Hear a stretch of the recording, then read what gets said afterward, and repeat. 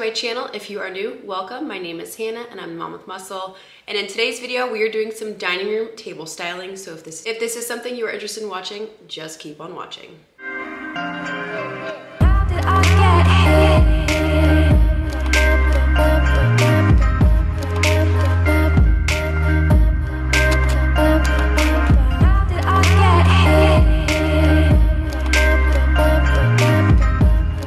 My name is Hannah, and in today's video we are going to be doing some dining room table styling. Behind me is my formal dining room. I have a rectangular table that I'm going to be styling, giving you guys a couple different looks, some inspiration. This was actually a suggestion from you guys, so I'm going to be doing a kind of a two-part series where I'm going to be styling a rectangular table, and then in my next video I'm going to be styling a round table.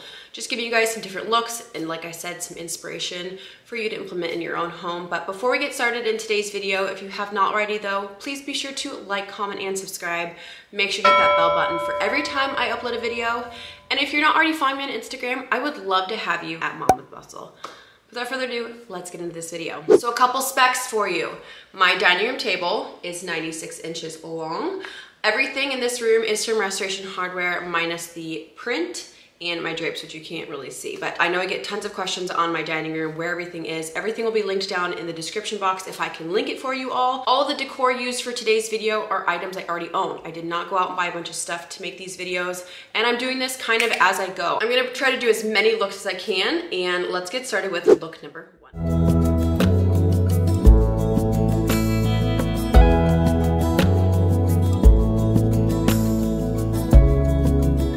So here is look number 1. So I did a simplistic approach to the very first look, only utilizing 2 vessels. So this white vessel is from Restoration Hardware, and I paired it with some stems that I've gotten from Hobby Lobby. They're in a kind of willow-like eucalyptus. And then all I did was I paired this CB2 vessel. It is discontinued. I will try to link something similar, but I did a very simplistic approach to this look, only utilizing 2 vessels and some stems. This is very popular right now when you're having like really big, whimsical type branches, which I've been noticing for styling purposes. And then one thing I really love about this look as well, that we are utilizing 2 different colors. So I have the contrast between the white vessel and the dark vessel. So that way there's some visual interest when you are looking at this. The only reason why I would not style this particular look in my dining room table is just because these branches are almost competing with the tree behind it, as well as you are not being able to see the print behind there. But just for you guys, this would be a really simple and achievable look to style for your dining room table. So this is look number 1.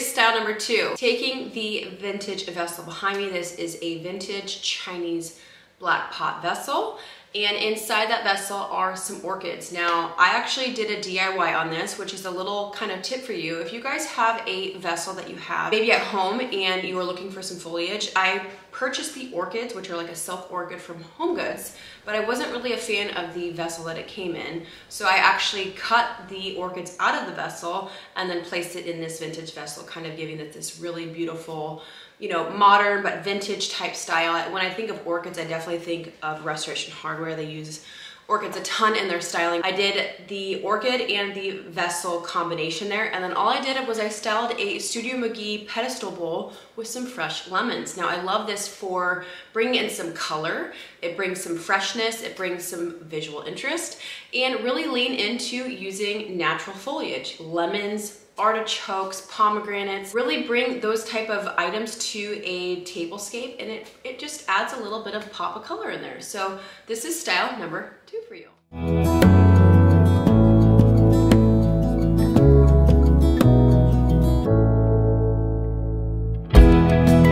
Here is style number 3. I utilized my Pottery Barn vessel, and I utilized my Amazon candlestick holders with some foliage. Now the candlestick holders I have with no candles in them, so this is one way of styling these type of candlestick holders without a candle, but if you wanted, you could always put one in there. And then the stems I got from Hobby Lobby, so if you guys would have caught my home decor haul, I did talk about these stems. So one thing I have to stress with when it comes to styling any table really is just dumb it down. Less is more. You don't need a ton of stuff in order to make an impact. Plus you want it to be practical, you know what I mean? You don't want to have like a bunch of stuff on your table and make it feel really cluttered, because then you're gonna have to remove it if it is a table that you eat at a lot. Now, I do want to let you guys know that we've not eaten at this dining room table just because this is like my formal dining room. So I can kind of get away with having some extra height and whatnot, but obviously it's not realistic when it comes to having a conversation with someone if we were to be seated at this table. But this is style number 3 and I love it. Simple, clean, to the point. So let's see what style number 4 is.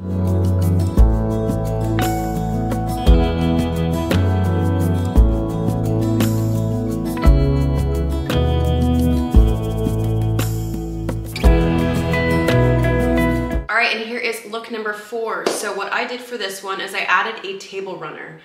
Please keep in mind this table runner has not been steamed, hence why it is wrinkly. I don't typically use table runners, but I wanted to showcase something with a little bit more layering. So I did a table runner that I got from Crate & Barrel a while back.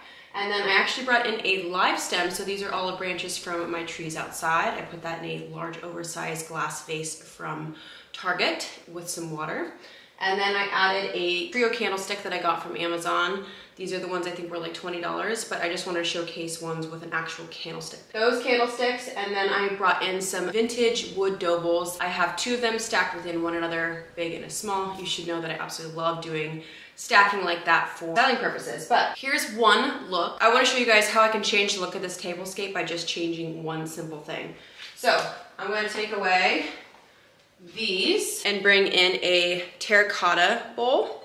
Again, a big and a small. These have a little bit of moss on the outside. If you want, you could add lemons if you wanted, or artichokes would be really beautiful.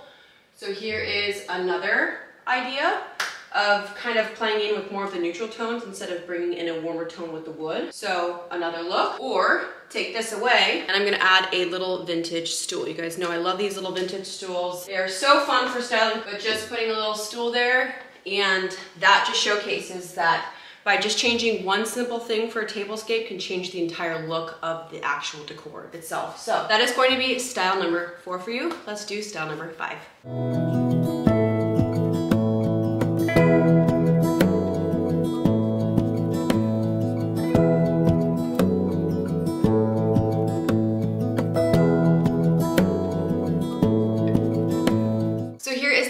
Final look. I absolutely love this look. It is so simplistic, but it has so much, I can't even explain it. I took the same approach that I did for my holiday tablescape, where I paired a bunch of those vintage vessels all together to create almost like a runner, but utilizing the vessels. I did the same exact concept, but using a selenite stick candle holder, and I have them in tall, medium, and small, and I have them just clustered there in the center to kind of, again, create this table runner type scape, and I am so here for it.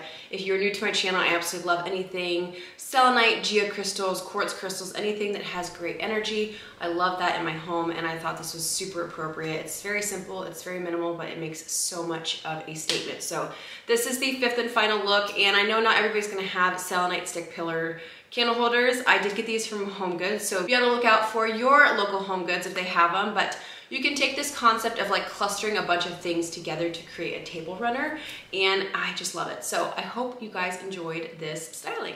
All right, you guys, so that is it for today's video. I hope you enjoyed. Hopefully, as always, you got some inspiration. If you did, give this video a big thumbs up. This takes me all morning to do. I love doing this type of stuff. My home looks like a bomb blew off. I've got crap everywhere, but I absolutely love bringing some creativity to my channel. So if you love it, please give it a thumbs up, sound off on the comment which look was your favorite, and stay tuned in for the next video, which I will be showcasing how to style a round dining table. So that will be my next video to come, but I love you so much, and we will see you guys in my next video. Peace.